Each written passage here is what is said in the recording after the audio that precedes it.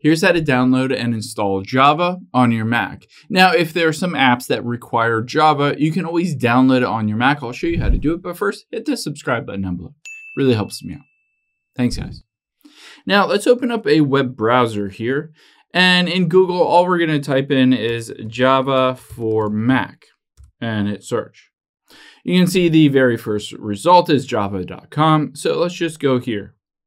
Now, it's easy to just click this download Java. However, the first thing that you need to do is make sure you're not running a Mac OS Intel.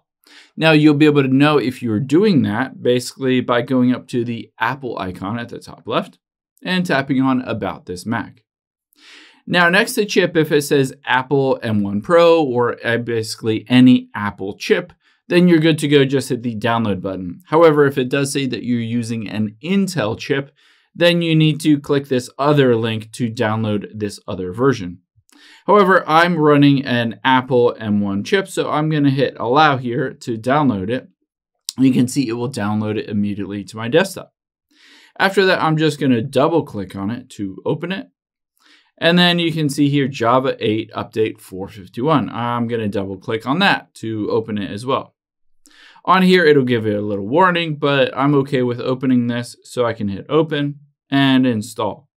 You might need to enter in the password for your computer. So let me just enter in my password real quick, and it will go through the process of installing. You can see on here, there might be some privacy and security updates here that might prevent certain things from happening. You can always tap on those, and usually it'll pop you directly into here so that you can see, for instance, it might be on here that Java was not allowed to run in the background. You can see Oracle Java, but it's currently on, so we're good to go. Now you can see it says successfully updated and installed Java 8, so you can start using any apps or anything that requires Java, and you're good to go. Hope this helps. If it did, hit the like button down below and leave a comment if you just have any questions. Thanks, guys.